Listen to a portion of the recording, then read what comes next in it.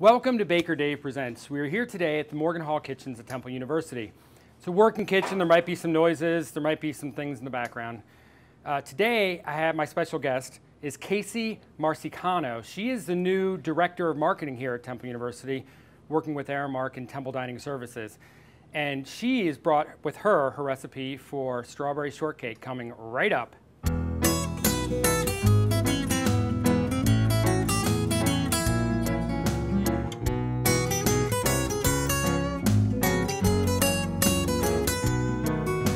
Welcome, Kasey Marsicano, correct? Yes, thank you, Awesome. Baker Dave. Great to be here. So you are the current marketing director? Director for Temple Culinary Services. For Temple Culinary Services, which is now run by Aramark. Allowed to say that, right? Yes, you are, absolutely. Excellent. We're excited to be here. Super, I'm excited to have you here. And today, what's some of the things that, any big plans this semester coming up? Anything you want to hint at? Lots of new things. Maybe you want to tell us what the big cake is, or oh, no? Am I allowed to say? We're going to keep that under wraps. We'll keep that a secret. That's our secret. It's going to be an awesome big cake. And from day one, Baker Dave has told me about this large cake. She so came I to am me so ready to go. Talking about what she wanted to do for the big cake, and it's exactly what I've been wanting to do for years, and now I finally get to have it. So this is super exciting. A match made in heaven. Exactly.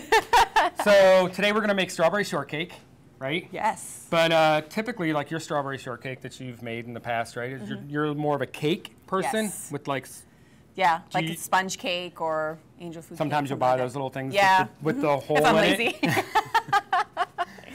So we're going to do it a little bit differently. We're going to make a sweet biscuit.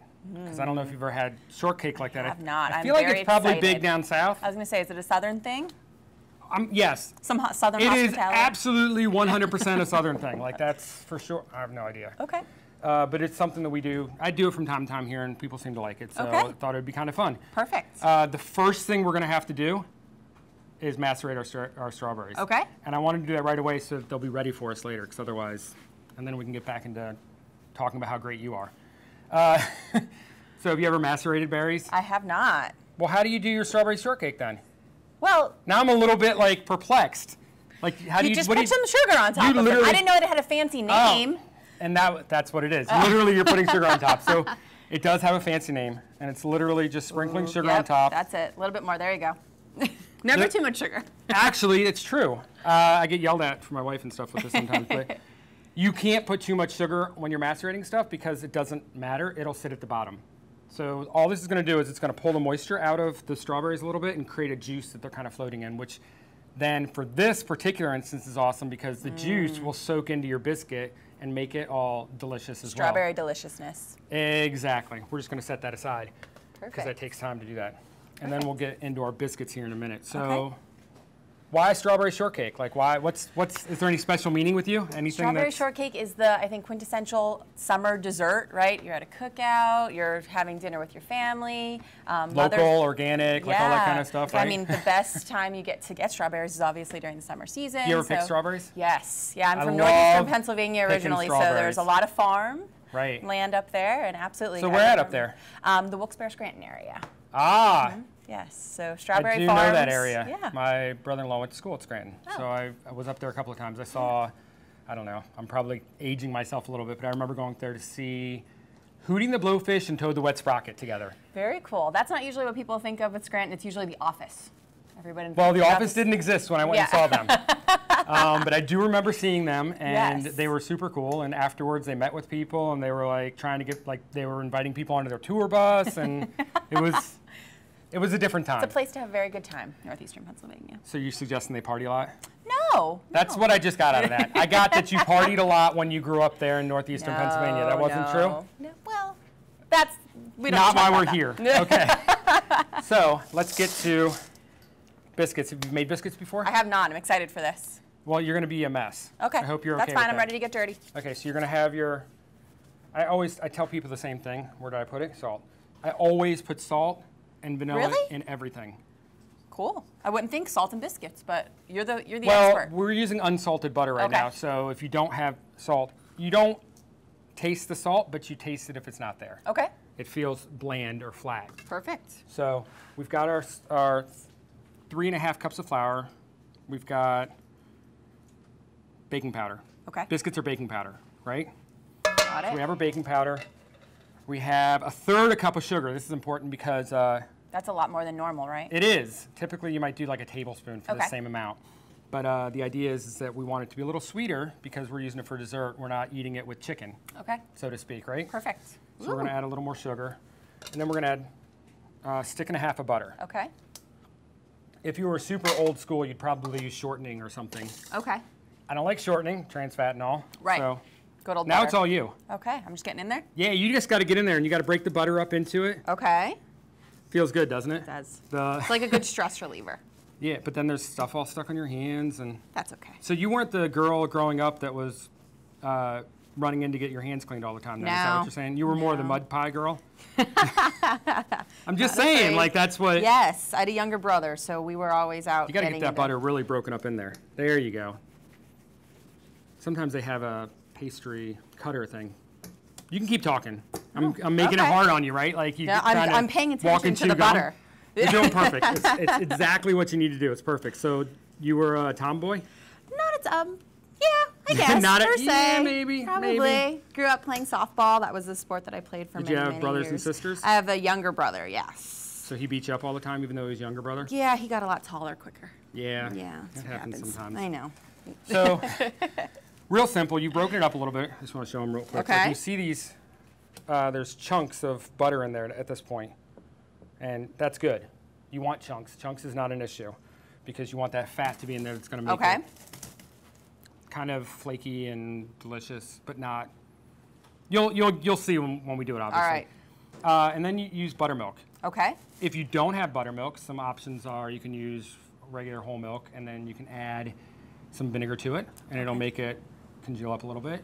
If you don't have buttermilk and you don't have vinegar, but you have regular milk, maybe you just add a couple tablespoons of sour cream, Oh, cool. because you're really just trying to get that kind of soury bonus taste to it, right?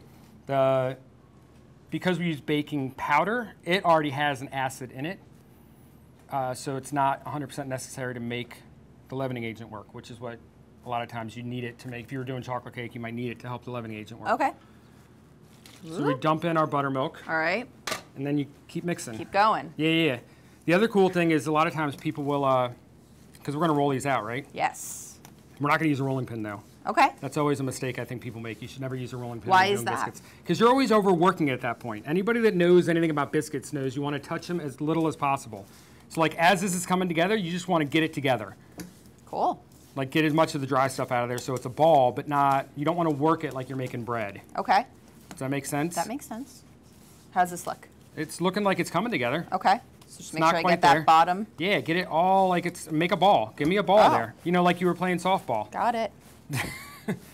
So you didn't go pro then with the softball? No. Were you not very good?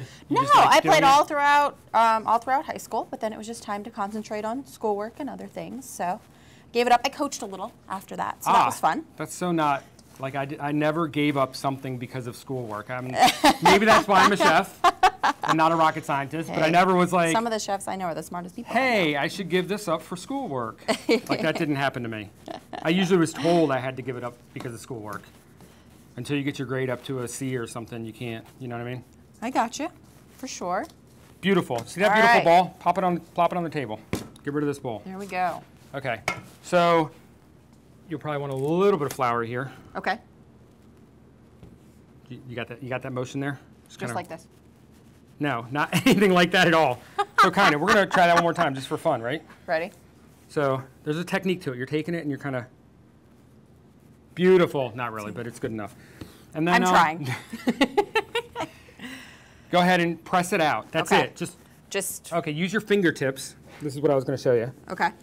So you're really just using your fingertips and you're just kind of Oh, patting okay. it out to the thickness you want. This is how you should get biscuits to make biscuits. Okay. You should not use a rolling pin. Okay. Okay. So Don't- touching that's it good. less You're good. You're possible. good. Good. Oh, all right. And then once you get to where you're going, just feel free to like just lift it up a little bit just to make sure it relaxes. Okay. Nothing's worse, and this is part of the reason I think I avoid using rolling pins. A lot of times people roll them out with the rolling pin and you kind of stretch the dough out and it kind of sticks to the table. Right. And if you don't loosen that back up again, you'll go to cut it, and when you put it on your thing to make the biscuit, it turns into like a football. You ever had that happen? Oh, yeah. Yeah, if you need to relax the dough so that won't happen. Okay. So that it won't stretch itself to that point. Perfect. And then Cutter? cutter. If you don't have a cutter, you can use, like a cup or something. Okay. I've done that before, but it's hard because cups have no opening in the backside, right? Right. So like you're pushing the air somewhere, where's it gonna go? Right. And they don't always come out. But you could cut it square for all I care. Honestly, it's for strawberry shortcakes. You could use a butter knife and just cut square pieces out. Does it really matter? Who said it had to be round? Like, where did that come from? Like, I don't know. I don't know. I didn't make up these. If I was inventing biscuits today, they'd be square for sure. Triangle. No, well, then it's a scone. Like, it would get confused, wouldn't it? Like, you have to have a unique shape so that it's its own thing, right? For sure. Okay. So I have a pan. Okay. Which is what we needed. We're just gonna. This extra? For now. Okay.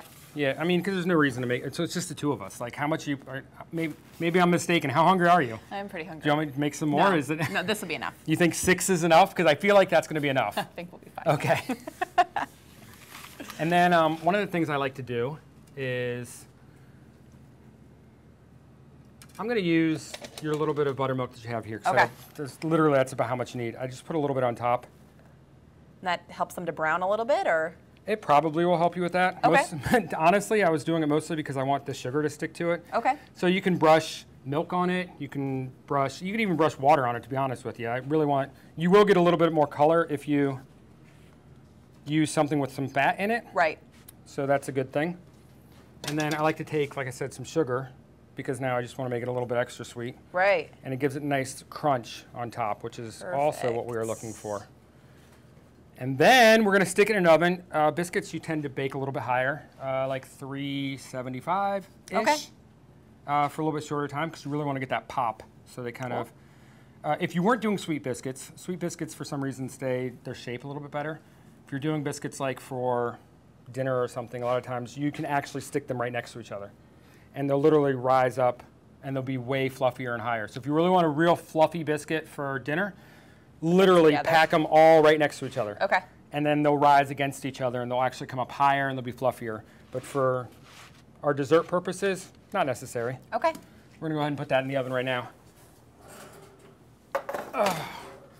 And that's gonna take like maybe 15 to 20 minutes. Okay. You'll see it'll get a nice color on the bottom when that's about done. All right, perfect. How long have you been back in Pennsylvania now? So I have been in the Philadelphia area for a little over 2 months. Okay, and then before that you were? Northeast Pennsylvania. Oh, back where you grew up, right? Yeah. Did you work anywhere else? You've just lived your entire life in Pennsylvania. Are you like totally Pennsylvania bound? I am a Pennsylvania girl. Like for real? Yeah. Like you've never, like you didn't do a job in like North Carolina or something? I've had to travel for work a lot, just like but for a week or so, a week or two, yeah. That's not really the same thing at all.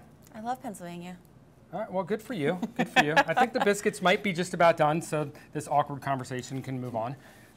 Not awkward. I'm excited for the biscuits, though. Good, me too. Do you smell them?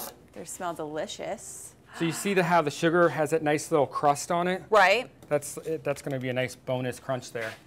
Extra sugar. We're going to let those cool a little bit while we start making the cream for it. So whipped cream is what you would use. You see we don't have a mixer here, right? Do you usually do it with a mixer? Yes. Right, because who wants to whip cream by hand? That's why I have you do it. That's what we're learning today. Right, nobody wants to whip cream by hand, but still we're going to. Okay. It's easier because I like to show people that you can. Okay. Because a lot of people are like, you know what? Don't even think about it, yeah. Or they just buy it already done. Yeah, like the power's out and I really want whipped cream. Like now you can still have it. Like, because that happens all the time, I'm sure. Right. Whipped cream. Be quiet. That's like the most important, because it goes with your French toast, right? Early in the morning, so you have to be quiet. No one else in the house is When there's a storm, I'm saying, when you have to get the milk and bread and eggs. I use granulated sugar when I'm doing whipped cream. Okay. I don't know if you do that. Maybe some people use powdered sugar. As long as you add it while it's in its wet stage, it will mix in. Okay. And then it's just, I get the biggest bowl possible, and I just keep it moving. Okay. At some point, you'll make butter, but it's going to be a ways. Churning? Right. Were you ever a Girl Scout? I wasn't. No, because that seems like something.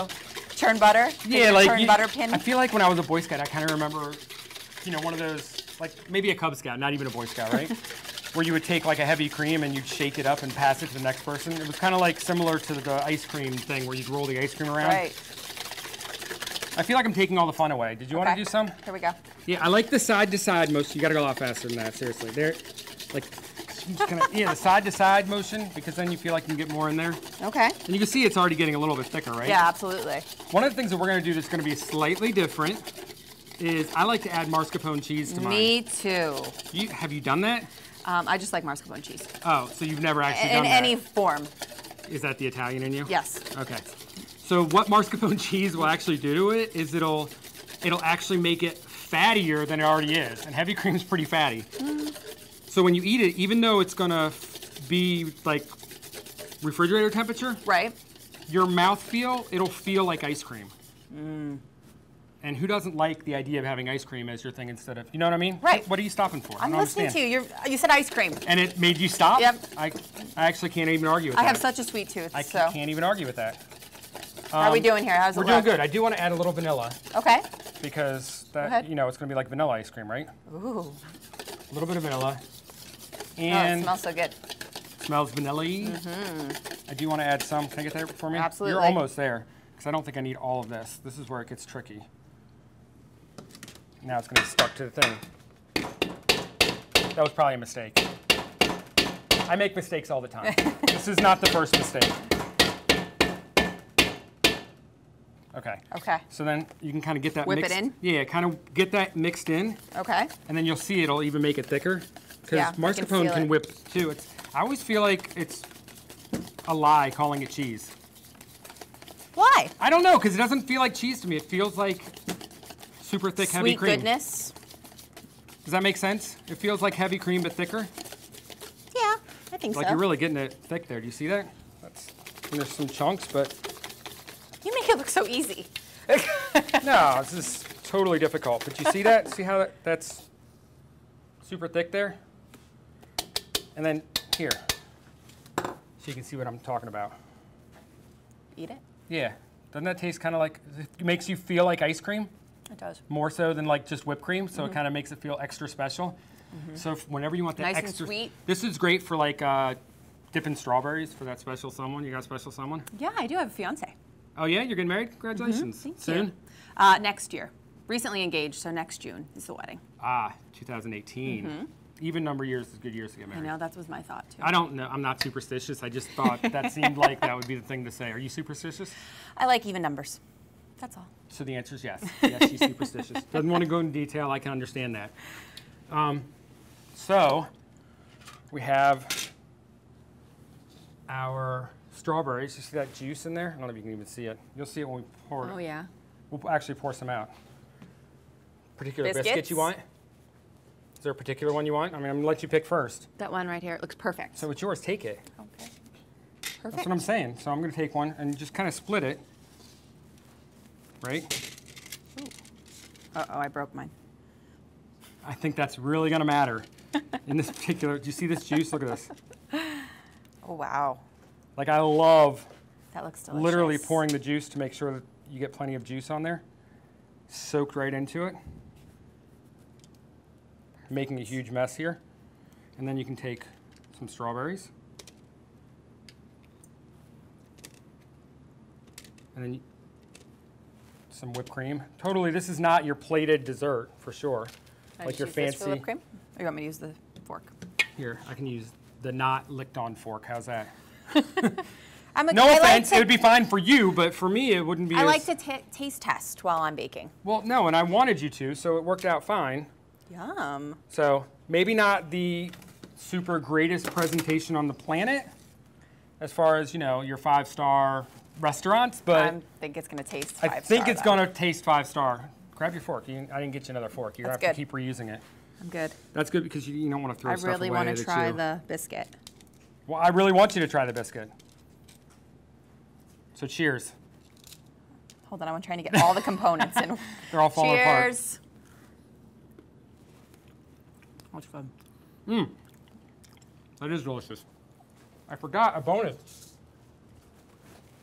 I brought this just for you. Oh, because you know I love You know what this is? chocolate. It is. It's cocoa nibs. Oh, Totally brought this just for you because you were saying the other day how much you love chocolate. I'm a chocoholic. So as like a bonus, if you sprinkle some cocoa nibs on it, Oh, it adds like a whole nother texture component too. yeah. So you get the crunch. The biscuit's a little crunchy too, so it works out, but just like a little bonus. I feel like we're getting a second taste now, which is even better, right? It's delicious. Good?